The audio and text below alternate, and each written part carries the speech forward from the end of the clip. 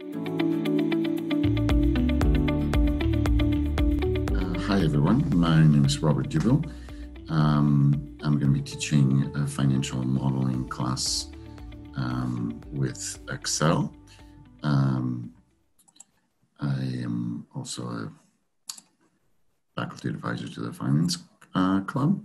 So the class is basically 3 hours of Excel every session.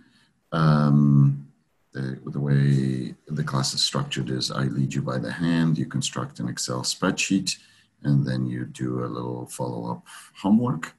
I cover 4 topics. So indexing, we build efficient frontiers, tangent portfolios, talk about asset pricing, how companies actually compute betas and factor loadings.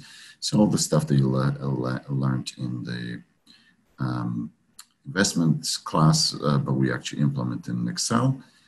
We cover bonds, compute durations, and go through an asset liability exercise where we match portfolios of bonds to liabilities. We do traditional financial modeling, which is construct pro forma statements and valuation for equity. So we go through a little case study to construct income statement, balance sheets, and so on. And then we go through a leveraged buyout model to see how that ability to construct pro forma statements can help you with all kinds of corporate problems like growth equity, recapitalizations, and things like that. We specifically go through a leveraged buyout model. We also cover options. So we build a binomial, we build the Black-Scholes, and then we put together some graphs and implement them. The class is structured fairly simply. So traditionally I have sessions, and my online format follows the same thing, sessions of different topics. And then we have a review session. So the same, I'll have a review week where you build 3 different spreadsheets from the 3 modules. And then we have an exam that's about 2 hours and you build spreadsheets, then more modules, say on regressions, bonds, a case study, and then again a prep session, and then an exam, and then we cover leverage buyout options and build option models, and then again a review session and an exam. So you have plenty of time to learn the material.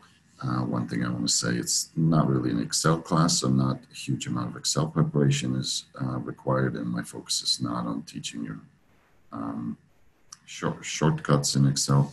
It's really about implementing financial models at kind of the right pace, and Excel is great because you can visualize, you can graph things, you can actually have fun with it, and the emphasis on building your skills to actually be able to implement these models, not just have some theoretical background in it. So that's my little summary for the class.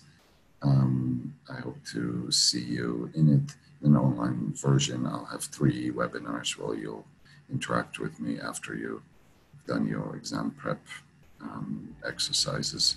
So hopefully that will allow us to get to know each other too.